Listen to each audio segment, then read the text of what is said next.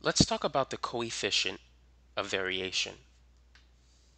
In order to calculate it for a sample, the coefficient of variation is going to equal the sample standard deviation divided by the sample mean times 100%. For a population, the coefficient of variation is going to equal the population standard deviation divided by the population mean times 100% if you want to express it as a percentage. So the coefficient of variation, it's basically the ratio between the standard deviation and the mean. So if you have a coefficient of variation of 20%, what that means is that the standard deviation is 20% of the mean. Now, the standard deviation is very useful in helping you to see the dispersion of the data around the mean. Now, the coefficient of variation can do the same thing. The only difference is it's typically used to compare one data set with another. So if you want to compare two or more data sets with each other, the coefficient of variation is better suited for that task. And one reason for that is that the units, they cancel out. So let's say if the sample standard deviation has the unit feet, the sample mean will also have the unit feet as well. And those units will cancel out. So coefficient of variation, it doesn't have any units. It's unitless, which makes it very useful when comparing one data set to another data set. Now, in order to calculate the coefficient of variation, you need to know how to calculate the standard deviation of the sample. And here's the formula. It's going to be the square root of the sum of the square differences between the data points and the sample mean. And this is going to be divided by the sample size n minus 1. Now, for the population standard deviation, the formula is going to be very similar. It's going to be the square root of the sum of the square differences between the data points and the population mean divided by the population size represented by the symbol capital N.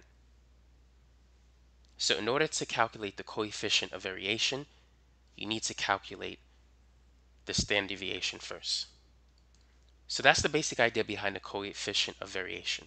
It's basically the ratio between the standard deviation and the mean. But now let's work on an example problem. So let's say we have two data sets. We have two different tests. Let's say we have a class of 10 students. 5 students took test A and the other 5 took test B. And let's say for test A, the scores are 79, 84, 86, 81, and 89. And for test B, let's say the scores are 63, 72, 92, 84, and 78.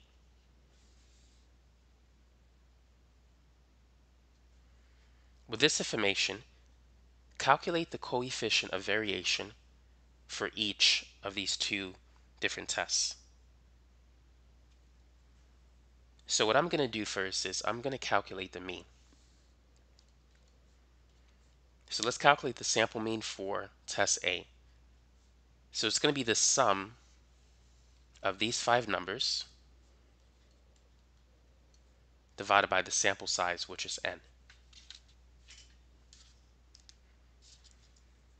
79 plus 84 plus 86 plus 81 plus 89, that's going to be 419.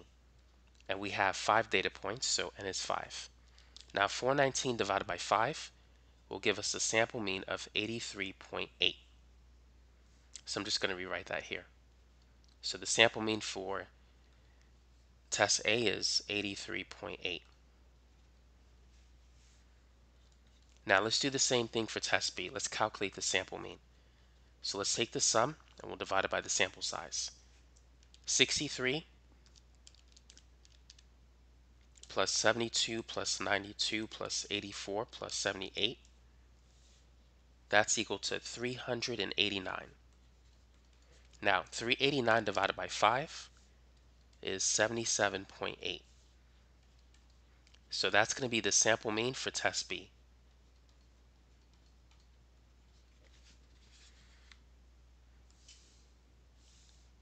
Now that we have that, we can go ahead and calculate the sample standard deviation.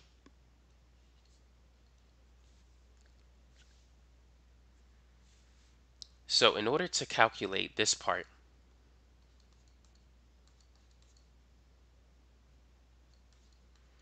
I'm going to take each data point and subtract it by the mean and then take the square of it.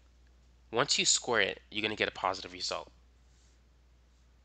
So the order in which you subtract it won't matter. 83.8 minus 79, that's 4.8.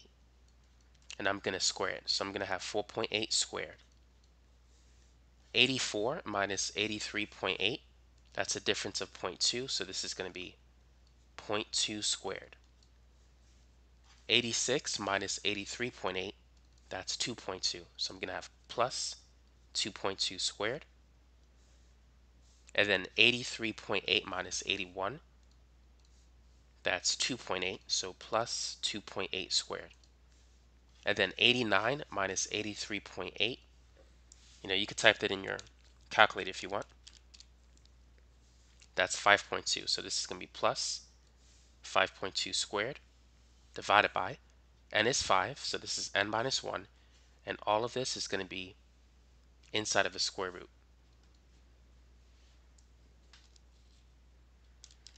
So go ahead and take a minute to plug this in.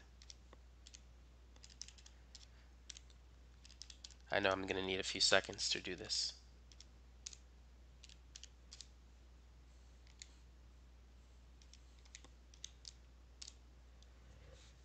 So I got 3.962. So that's for test A. So let's call this SA. Now let's do the same thing for test B.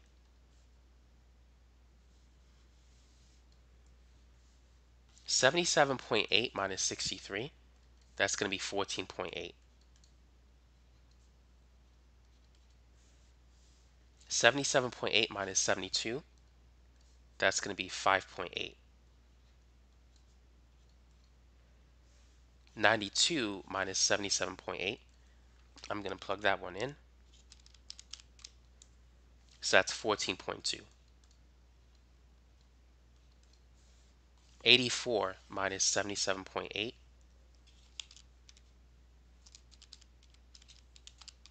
is 6.2. And then 78 minus 77.8, that's 0.2.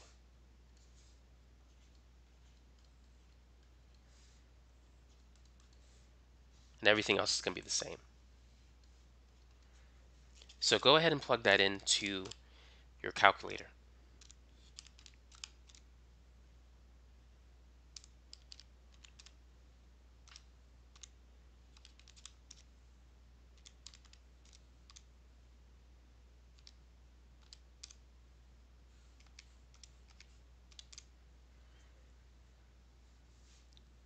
So for the standard deviation, I got 11.0995.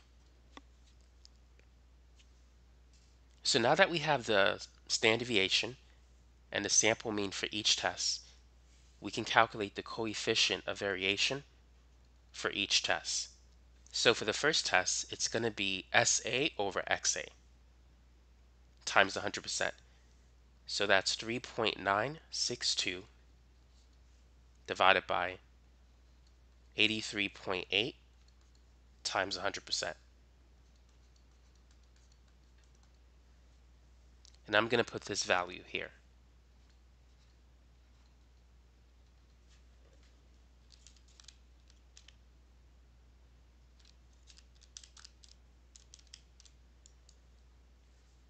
So I get a coefficient of variation of 4.7%. And of course, that's a rounded answer. It's about 4.728%.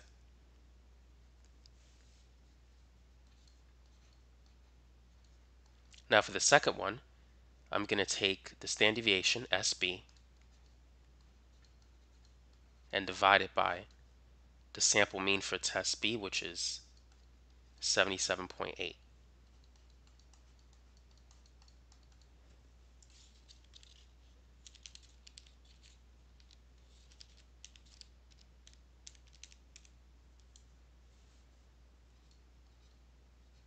So the coefficient of variation for test B, that's going to be 14.3%.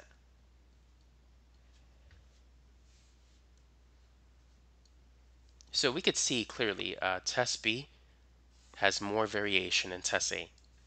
And the coefficient of variation, it shows that as well. And of course, the standard deviation shows that too. But that's how you can calculate the coefficient of variation. It's basically a ratio between the standard deviation and the mean. And you can express it as a percentage if you want to.